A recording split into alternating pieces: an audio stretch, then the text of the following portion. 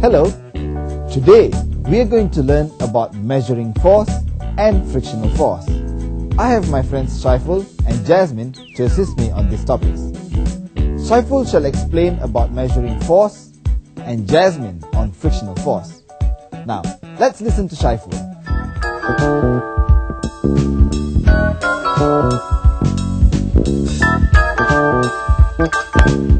The SI unit for force is Newton. The symbol is N. 1 Newton equals 100 gram. 10 Newton equals 1000 gram or 1 kilogram. The unit Newton is named after a famous scientist and mathematician, Sir Isaac Newton. The instrument used to measure force is a spring balance. A spring balance has a spring with a pointer attached at one end. We use a spring balance to measure magnitude of force. When an object hangs on the spring balance, the weight of an object exerts a force on the spring. The reading on the spring balance is the magnitude of the force. Magnitude is used in stating the size or the extent of something. Let's measure the magnitude of force.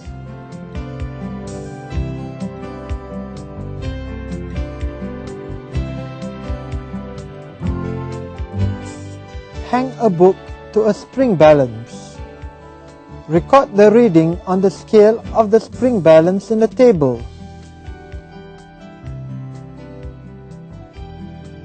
Repeat the activity using a pencil case and a wooden block.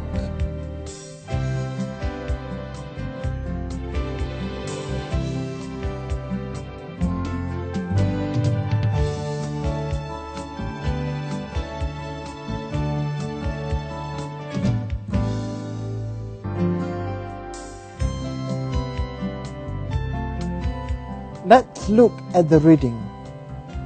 The magnitude of force for book is 0.5 Newton. The magnitude of force for pencil case is 1.0 Newton. The magnitude of force for wooden block is 5.0 Newton.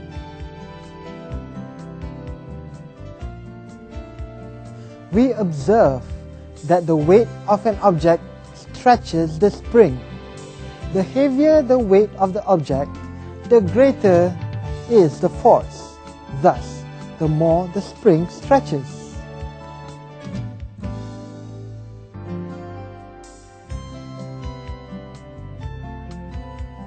In conclusion, a force has magnitude. The magnitude of force can be measured using a spring balance.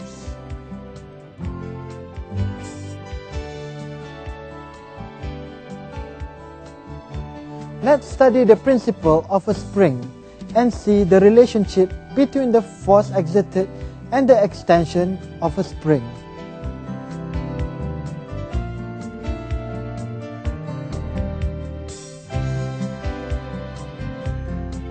The initial reading of the pointer is set at 0 cm on the ruler. Place a 100 gram weight on the pen. Record the reading on the ruler in a table. Repeat the activity, adding the remaining weights one by one and record the readings.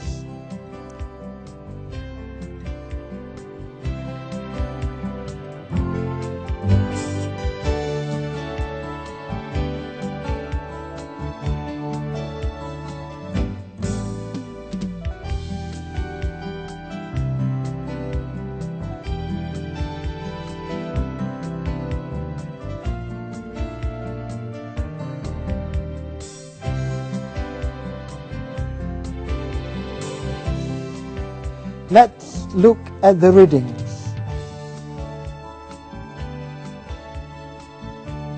Mass of 100 grams, the force is 1 Newton. Extension of spring is 2 centimeters.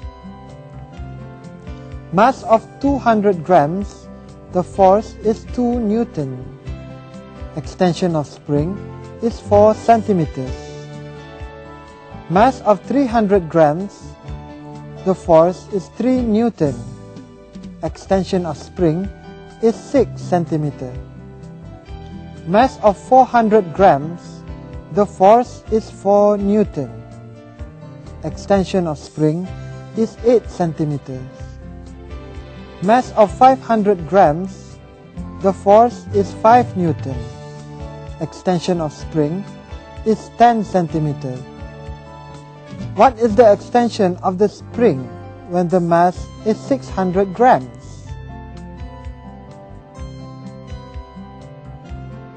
Based on the readings of the table, we can guess that the extension of the spring is 12 centimeters when a force of 6 newtons acts on it. From the readings, plot a graph showing the extension of a spring versus the force that is applied.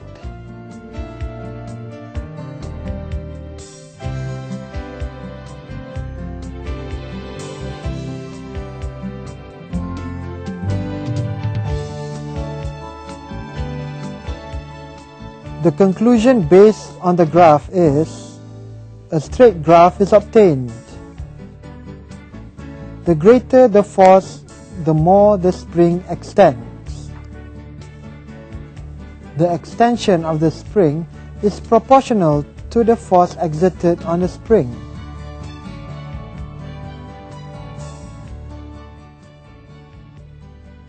Alright, we now know that the SI unit of force is Newton. The spring balance is used to measure the magnitude of force, and the extension of a spring is proportional to the magnitude of force extended to it. Now, let's listen to Jasmine.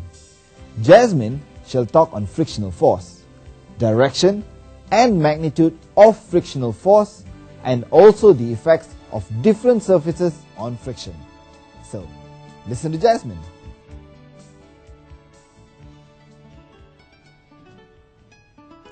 What actually is frictional force? Well, frictional force or friction is the force that exists between two objects in contact. The existence of friction can be observed through the following examples. This is a block of wood. Let's push this block of wood along this plank. Ready?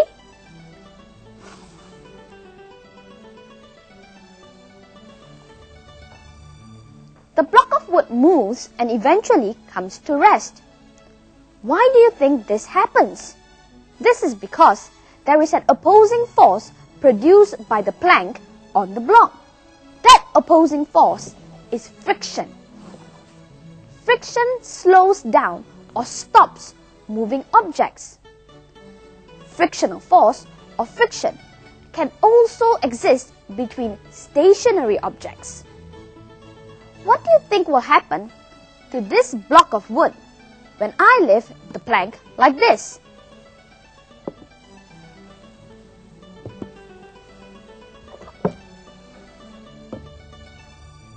The block of wood does not move. You see, friction prevents stationary objects from moving. So, we can say that friction slows down or stops moving objects and prevents stationary objects from moving. Friction has direction and magnitude. Let's identify the direction of frictional force and measure the magnitude of the frictional force.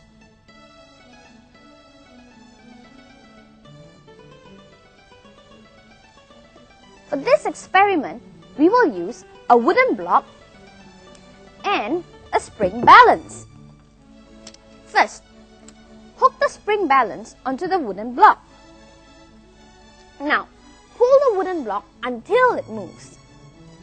1 Newton, 2 Newton, 3 Newton, 4 Newton. It moves. The wooden block moves when the reading on the spring balance is 4 Newton. At first, the wooden block does not move because friction resists motion. When a stronger pull is applied, the magnitude of the friction also increases and the wooden block moves. The wooden block finally moves when the magnitude of pull is larger than the magnitude of friction. The magnitude of friction is at the maximum just before the wooden block moves. From the activity, we can conclude that frictional force or friction acts in a direction opposite that of motion, and the maximum magnitude of friction is 4 Newton. Let's move on to the effects of different surfaces on friction.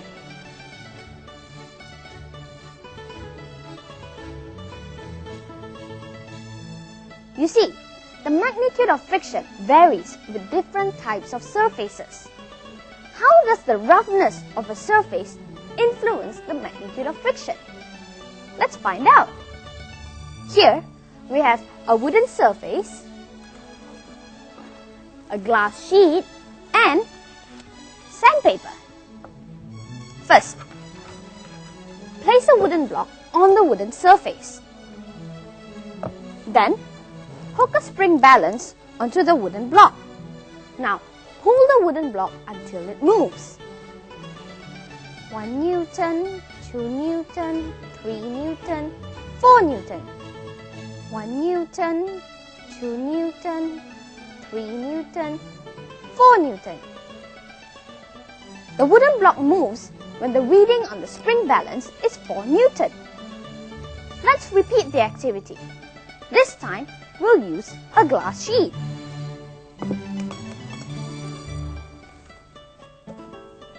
Place the wooden block on the glass sheet and hook the spring balance onto the wooden block. Now, pull the wooden block until it moves. 1 Newton, 1.5 Newton. 1 Newton, 1.5 Newton. The wooden block moves when the reading on the spring balance is 1.5 Newton. Now, we'll use sandpaper. Place the wooden block on the sandpaper and hook the spring balance onto the wooden block. Now, pull the wooden block until it moves. 1 Newton, 2 Newton, 3 Newton, 4 Newton, 5 Newton. 1 Newton, 2 Newton, 3 Newton, 4 Newton, 5 Newton. The wooden block moves when the reading on the spring balance is 5 Newton. Let's look at the results. Types of surface. Wooden surface. Magnitude of friction, 4 Newton. Glass sheet, 1.5 Newton. Sandpaper, 5 Newton. The small reading balance recorded for the smooth glass sheet shows that the glass surface is the smoothest. Friction acting on the wooden block is the least. The big balance reading recorded for the sandpaper shows that the surface of the sandpaper is the roughest. Friction acting on the wooden block is the largest. So, we can conclude that the rougher the surface in contact, the greater is the frictional force acting on the object. So, from Jasmine's explanation, we know that friction slows down or stops moving objects. Friction also prevents stationary objects from moving. We also know that friction acts in the direction opposite to that of motion, and the magnitude of friction is at the maximum just before an object starts to move. Jasmine also did some activities using different surfaces on friction. From the activities, we know that the rougher the surface in contact, the greater the frictional force acting on the object. That's today's lesson. Goodbye.